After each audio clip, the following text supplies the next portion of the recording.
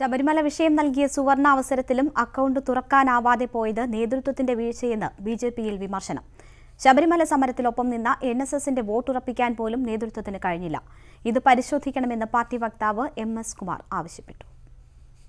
സമുദായ സംഘടനകളുടെ പിന്തുണ ഉറപ്പിക്കാൻ ആകാതെ പോയതാണ് തെരഞ്ഞെടുപ്പ് പരാജയത്തിന് കാരണം എന്നാണ് ബിജെപി നേതാക്കളുടെ പ്രാഥമിക വിലയിരുത്തൽ. ശബരിമല വിഷയത്തിൽ ഒപ്പം നിന്ന് സമരം ചെയ്ത സംഘടനയാണ് എൻഎസ്എസ്. ബിജെപിക്ക് ജയസാധ്യതയുള്ള മണ്ഡലങ്ങൾ പോലും എൻഎസ്എസ് വോട്ട് യുഡിഎഫിനാണ് പോയത്.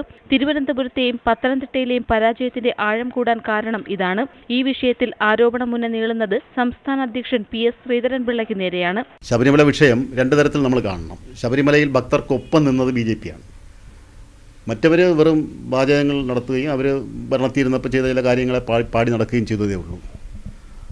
അതാ യുഡിഎഫിനെ ഏത് വിധത്തിൽ സഹായിച്ചിട്ടുണ്ട്, അതിനോടൊപ്പം നിന്ന കക്ഷികളുടെ മറ്റ് പ്രസ്ഥാനങ്ങളുടെ പിന്തുണ എത്രമാത്രം യുഡിഎഫിന് കിട്ടിയിട്ടുണ്ടെന്നുള്ള കാര്യങ്ങളൊക്കെ ഇനി വിശദമായ ഒരു പഠനത്തിന് ശേഷം മാത്രമേ പറയാൻ സാധിക്കൂ. നേതൃമാറ്റം ആവശ്യം പാർട്ടിയിൽ ശക്തമാകുമെന്നാണ് സൂചന.